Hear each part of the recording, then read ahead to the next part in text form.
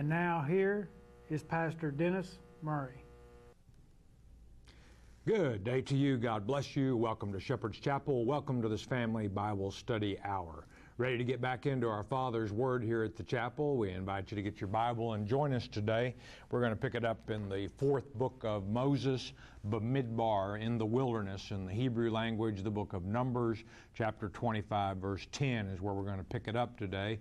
In our last lecture, we saw that Balak, the king of Moab, unsuccessfully tried to promote Balaam with riches and honor on the condition that Balaam would curse Israel. Balak was afraid of the people of Israel, thinking that they just defeated the Amorites, who took a big part of the Moabites' land within several decades earlier, and he was afraid they were going to take all of Moab's land at that point. So he wanted Balaam to curse them where they could be defeated. And he also pulled into an ally the Midianites and anyone else he could get his hands on. But the Lord blessed Israel, and Balaam said, "How can I curse a people that the Lord has blessed?" And of course he couldn't, but that was plan A. It was unsuccessful. Plan B was to seduce Israel into worshiping the gods, small g, of the Moabites and the Midianites, and then God himself would curse Israel. And his name is jealous. Exodus chapter 34, verse 14, God says, don't worship other gods. The Lord is a jealous God. My name is jealous, he said. So it makes him very angry when his people fall into idolatry. And that's what happened in the beginning of chapter 25. And a plague came upon the people of Israel, and there were 24,000 who died. Phinehas, being zealous for the Lord, the son of Eleazar, the high priest, took a spear or a javelin and followed an Israelite who had taken a Midianite woman and was into his tent and ran them both through. And God saw the zealousness of Phinehas and stopped the plague.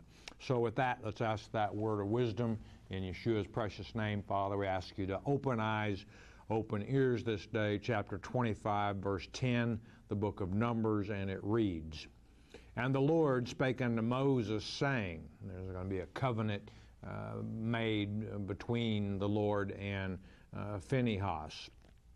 "Phinehas, the son of Eleazar, the son of Aaron," better grandson of Aaron, "the priest, hath turned my wrath away from the children of Israel, while he was zealous for my sake among them." In the Hebrew, this is, he was with my zeal, the Lord speaking, "that I consume not the children of Israel in my jealousy." And as I quoted just a moment ago, Exodus chapter 34, verse 14, "Thou shalt not worship other gods, for the Lord, whose name is jealous, is a jealous God."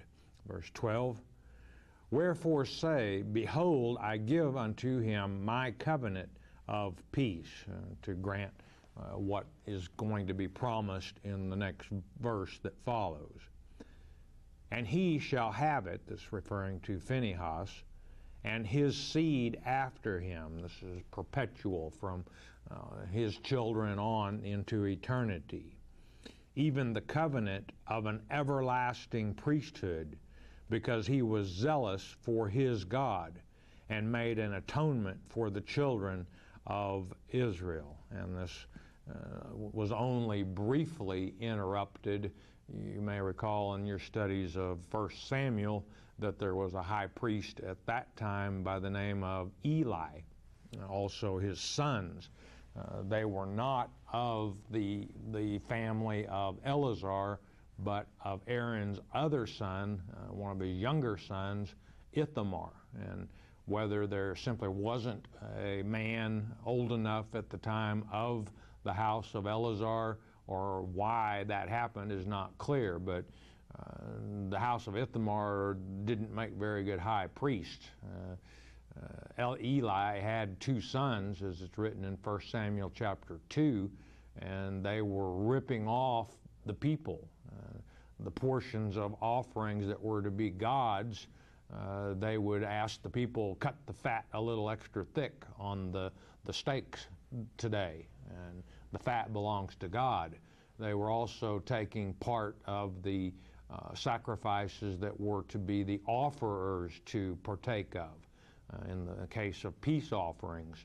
And then also they were laying with women who came to serve at the tabernacle. And the house of Ithamar didn't remain in power as the high priest for very long at all due to the annex of Eli and his sons. Verse 14. Now the name of the Israelite that was slain, this is the one that Phinehas went in and drove through with a javelin, even that was slain with the Midianitish woman, was Zimri, the son of Salu, a prince of a chief house among the Simeonites. This chief house is the house of a father. And you know, it would have been bad enough if Zimri had just been a commoner. He wasn't. He was a leader of the tribe of Simeon, and rather than being a good example to the people of Israel as to how to avoid idolatry, he was right in there partaking. And this was in a physical sense, but you can bet he was spiritually involved as well. Not setting a good example. Sharpen up for me, verse 15. And the name of the Midianitish woman that was slain was Cosbi, the daughter of Zur. He was head over a people and of a chief house in Midian. Now, in our last lecture, I referred to 1 Corinthians chapter 10, verse 8, where Paul exhorts us, to not be like these people who partook of idolatry. And in fact, the first several verses of 1 Corinthians chapter 10 are concerning this very people that we're studying about now, Israel, as they came out of the land of Egypt. And Paul goes on in verse 11 of 1 Corinthians 10 to warn us. He said, these things, referring to the things that happened to these people we're studying about, happened as an ensample or an example to you of the latter days. That's now, the generation of the fig tree. For an admonition, in other words, for a warning. Now, there's a warning for us here in this verse. What is it? Cosbi. What does it mean if you translate it rather than transliterate it? It means false. Zur, many of you know in the Hebrew, means rock. What is our warning here? It's false rock. Those of you in the end time, you need to be aware that there is a false Christ who comes first. There are all too many of our brothers and sisters who are set up to be deceived by the Antichrist, by the false rock. As it's written in Deuteronomy chapter 32, the Song of Moses, that there are two rocks, and our rock, Jesus Christ, is not their rock. The warning, beware of the false rock.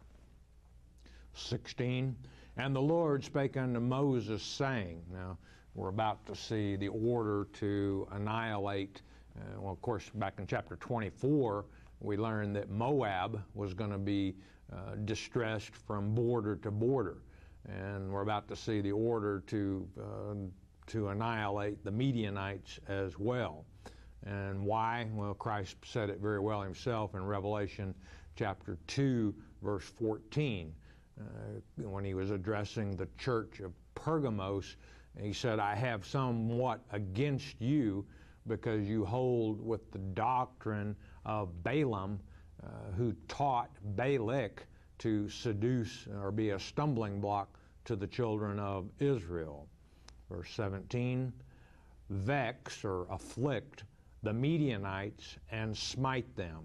And why would God order this? Because of their plan B to seduce the people of Israel into idolatry.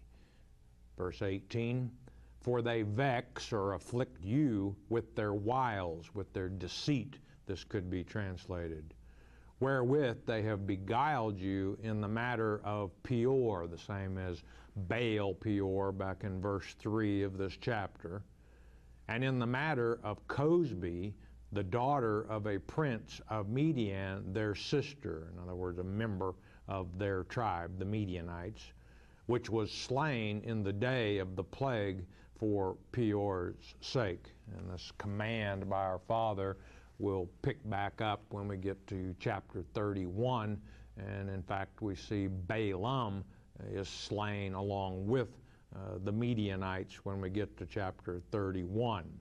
Now, it's time to number Israel once again, and this is a totally different numbering than what we had in chapter 1 of the 12 tribes of Israel. And why are we numbering here? Well, it's very appropriate because God has just put forth the order to afflict the Midianites and the Moabites as well. And if you're going to go to war, you need something. You need an army. And that's the purpose of a numbering of the people of Israel, is a mustering of the troops. So we've got a fresh numbering. A lot of this is a little bit slow, a little bit dry, but we'll try and make it interesting by comparing the counts of the various tribes. And I want you to consider, if you have children, you should consider yourself to be blessed of the Lord. In fact, the more children you have, the more blessed you are seen as. That's the same with the congregation of a church. If you have, the more your growth that you have is seen as being blessed of the Lord. And it's the same with this numbering of the children of Israel. If your people are increased, you're blessed. And Simeon, Zimri, who one of the chief of the fathers of Simeon, was very much involved in committing idolatry. And we're going to see their numbers were greatly diminished as we work our way through chapter 26. And also keep in mind that this is a very important numbering in chapter 26, because that generation that tempted the Lord some 10 times, and back in chapter 14 of this book of Numbers, God sentenced or judged that generation to die in the wilderness. And they're just about died out at this point. So only those who were 20 years or actually younger than 20 years old, 19 and less, at the time that judgment was given by our Father, are going to be allowed to enter the promised land, with the exception of Caleb and Joshua, who were two of the spies in chapter 13 of Numbers who went into the promised land to check it out. When they came back, you remember the others 10 said, oh, they're giants over there. We're like grasshoppers in their sight. There's no way that we can defeat them. Whereas Caleb and Joshua said, that land is ours. God gave it to us. Let's go. Now, this numbering is also going to be utilized to determine who gets what land and how much land. The more people in a tribe, the more land that's going to be given. In chapter 1 of this book, we didn't see the names of the different various families, large family groups of the various tribes mentioned, but we're going to see them mentioned in chapter 26, and it's just because of the same fact that I just said, and that is this numbering, not only mustering the troops as they prepare to take on the Midianites, but also as they prepare to allot the land, the inheritance in the promised land. Chapter 26, verse 1. And it came to pass after the plague that the Lord spake unto Moses and unto Eleazar the son of Aaron the priest, saying, and of course Eleazar now the high priest, since Aaron passed away back in chapter 20, you may recall. Eleazar was promoted to the high priesthood at that time. And note that here it's in verse 1, it says it came to pass after the plague. That's the plague that 24,000 died I think a lot of those 24,000 were of the tribe of Simeon because of what happened with Zimri in chapter 25. 2. Take the sum of all the congregation of the children of Israel, from 20 years old and upward, throughout their father's house, all that are able to go to war in Israel. And here you have the numbers of the people that would have been 19 years and younger. So consider, at this point in time, we're 38 years, let's say 40 years, just for easy figuring, down the road from the last numbering. And so these people, none of them would be over 60 years old, with the exception of Caleb and Joshua. And you've got a few others, Moses and Eleazar are still there, but they won't be allowed to enter the promised land. Verse 3. And Moses and Eleazar the priest spake with them in the plains of Moab by Jordan near Jericho, saying, now we're getting real close to where Israel would cross over River Jordan into the promised land. Joshua chapter 6 verse 20, we learn that soon after Israel crossed the River Jordan, they took on the city of Jericho, and the walls of Jericho came tumbling down, very close to the promised land. Take the sum of the people from 20 years old and upward, as the Lord commanded Moses and the children of Israel, which went forth out of the land of Egypt, the fighting men of the armies of the Lord.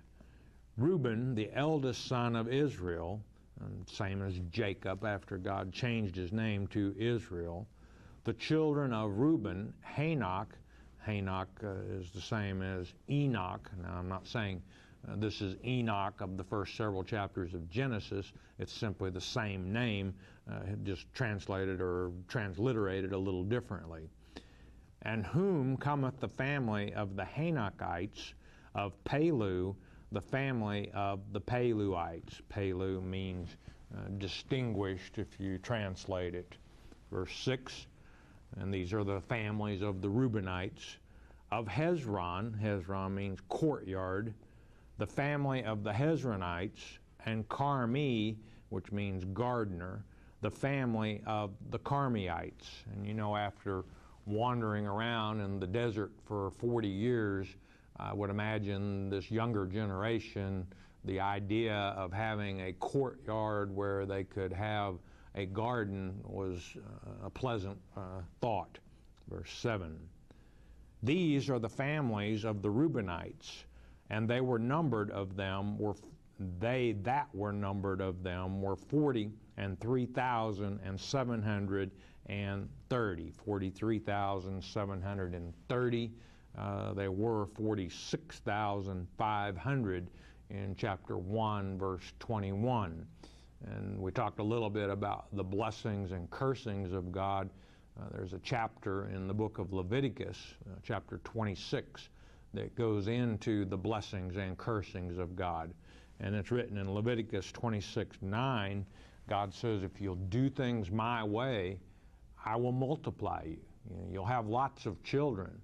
But then he goes on to say, if you don't do things his way, the curse of 26:22, God says, if you walk contrary to me, I will walk contrary to you, and I will send wild beasts among you to rob you of your children.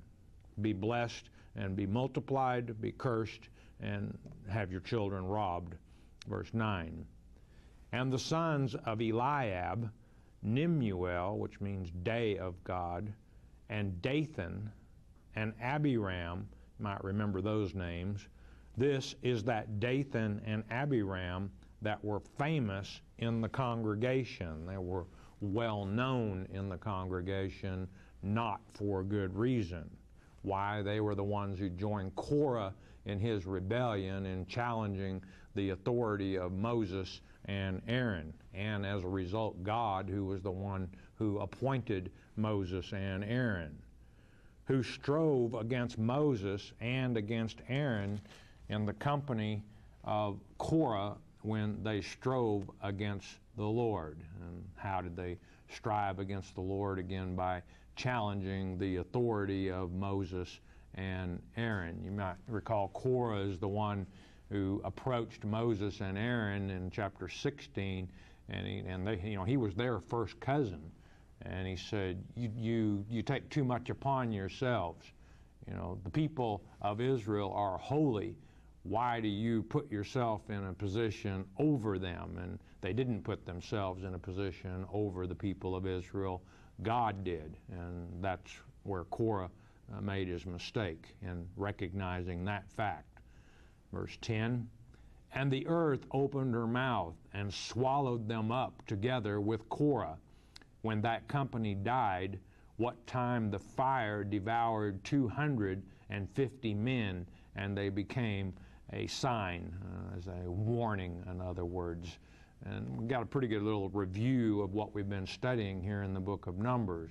These were the 250 that Moses told to put fire in their censers and appear before the tabernacle.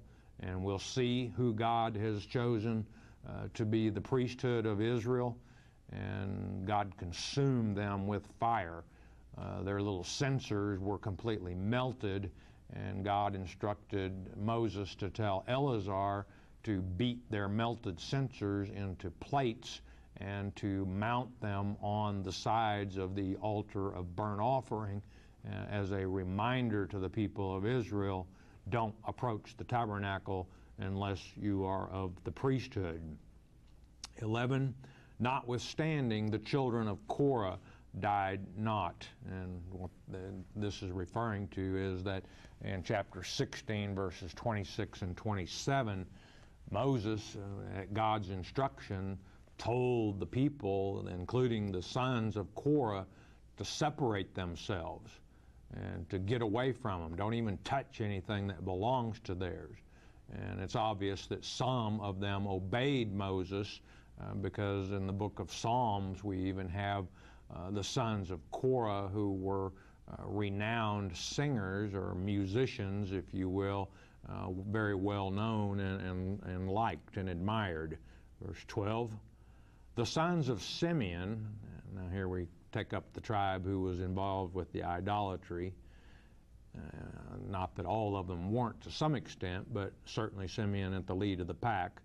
After their families of Nemuel, again, name or day of God, I should say, and Jamin, which means right hand, the family of the Jaminites, and Jachin, the family of the Jachinites. Jachin meaning he will establish. And you may recall that the temple at the time that Solomon had the tabernacle built, there were two pillars out front. And make a note of 1 Kings chapter 7, verse 21, if you're not familiar with this. But one of the pillars was to be named Jachin, which means he will establish. The left pillar was named Boaz, which means in it is strength. And both referring to inside the tabernacle was the home of God on earth at that time, and certainly in him is strength, or in him is strength, and he will establish. Verse 13, we continue with the Simeonites. Of Zerah, which means rising of light, the family of the Zarhites, and Shaul, which means asked, the family of the Shaulites. Verse 14. These are the families of the Simeonites, 22,200. 22,200 here. Some 38 years earlier, they were 59,300 in chapter 1, verse 23. And I think it's safe to say a good number of those 24,000 who died as a result of the plague were probably Simeonites, greatly reduced because of their prince Zimri and what he did with the Midianite princess Cosbi. 15. The children of Gad after their families, of Ziphon, the family of the Zephonites, of Haggi, Haggi means festive, the family of the Haggaites, and Shunai, which means to rest or be quiet, if you will. Smith's Bible Dictionary translated fortunate, the family of the Shunites. Now, Zephon, which means watch, is called Ziphion in Genesis chapter 46, verse 16. Verse 16, of Ozni, and Ozni is called Ezbon in Genesis chapter 46, verse 18. The family of the Oznites, and Eri, the family of the Erites, Eri meaning watchful. 17, of Arad, which means fugitive, the family of the Aradites, and Areli, the family of the Arelites, Areli meaning heroic. Verse 18, these are the families of the children of Gad, according to those that were numbered of them, 40,500, 45,500 of the tribe of Gad, 45,650 in chapter 1, verse 25, so a little bit of a reduction, but almost insignificant. Verse 19, the sons of Judah were and Onan, and and Onan died in the land of Canaan. Now, this was long before Israel even went into subjection to Egypt. And what happened there was Judah, which was the king line that Messiah was to come through, took a Canaanitish wife and had two sons, actually three. One of them was one of them was Onan. God could not have them with their seed line polluting the seed line through which Jesus Christ would come. And they were both killed by the Lord. In fact, Tamar is one of them that was married to and when died, Judah wanted her to take the youngest of the three sons, but he was too young. So Judah sent Tamar back to her land and said, we'll call you when he's old enough. Well, the call never came. But again, the Lord protecting that seed line through which Christ would come. Verse 20. And the sons of Judah, after their families, were of Shelah, Shelah meaning request, the family of the Shelanites, and Pharez, which means to break or a breach, that would be the seed line through which Christ would come, the family of the Pharzites, and Zerah, which means a rising of light, the family of the Zarhite. Now, in verse 21, and the sons of Pharez, by the way, the Zerah and Pharez were twins that were born eventually to Tamar as well. Verse 21, and the sons of Pharez were of Hezron, the family of the Hezronites, Hezron again meaning courtyard, of Hamul, the family of the Hamulites. Hamul, if you look it up in the Strong's, means pitied, but the Smith's Bible Dictionary translates it surrounded by a wall. The tribe of Judah, 22. These are the families of Judah according to those that were numbered of them, 316,500, by far the largest of the 12 tribes of Israel, 76,500. They had grown from 74,600 in chapter 1 of this same book. And again, the more people in the tribe, the more land that they were allotted in the promised land. 23. Of the sons of Issachar, after their families, of Tola, the family of the Tolites, and Pua, the same as P-H-U-V-A-H in another place in the Bible, the family of the Punites.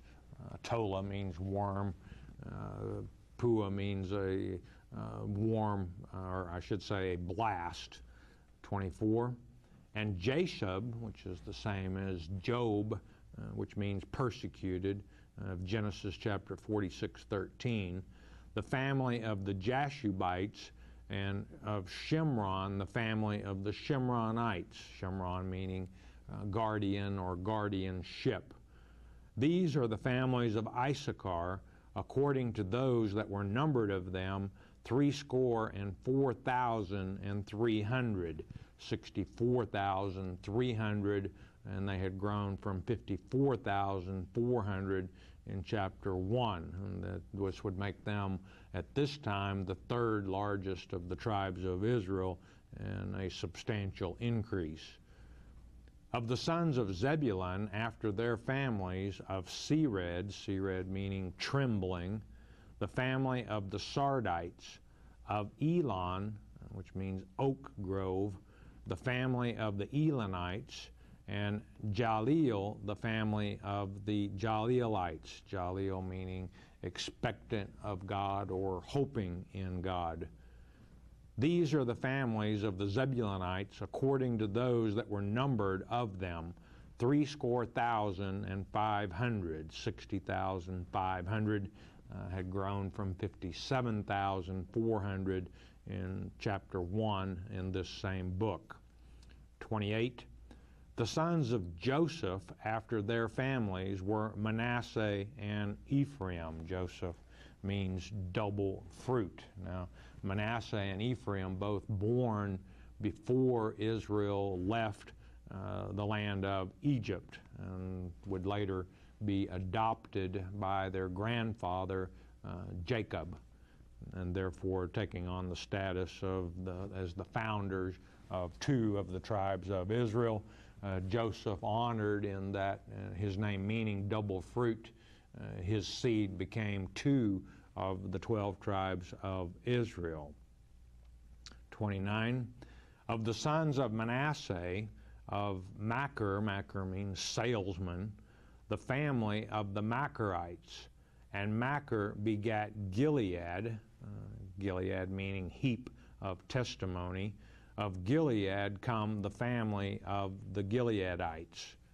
Verse 30, these are the sons of Gilead, of Jaezer, the family of the Jaezrites, and Helek, that family of the Helekites. And I guess that's a good place to stop for today, and we'll come back, and again, I know that this is a little bit slow and a little bit dry with the numbering, but again, it was seen by the people as something very important at this time, because again, the main purpose of this numbering, actually two: one, mustering the troops to take on the Midianites and the Moabites. Also, this would be the count that would determine how much land each of the tribes would inherit in the promised land. And you know, once that was established, that land stayed in that tribe from that point on.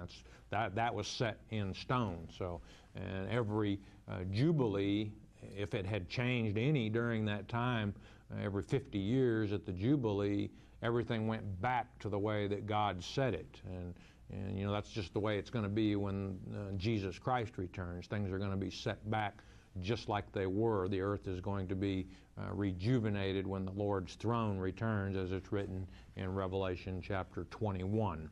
We'll come back on our next lecture and finish this numbering and see what's up next for the tribes of Israel. We've got a short message. We'll ask you to listen a moment, won't you please?